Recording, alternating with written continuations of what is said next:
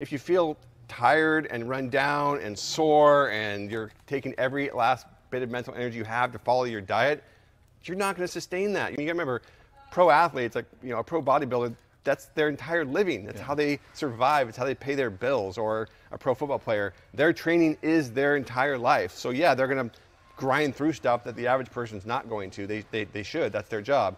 But your average person who just wants to look healthy or look good, be healthy, live longer, they should feel good throughout the week. They shouldn't walk around sore, tired, exhausted, achy, fatigued, like low energy. If that's how you feel, you're doing fitness wrong, because fitness is meant to make you feel better.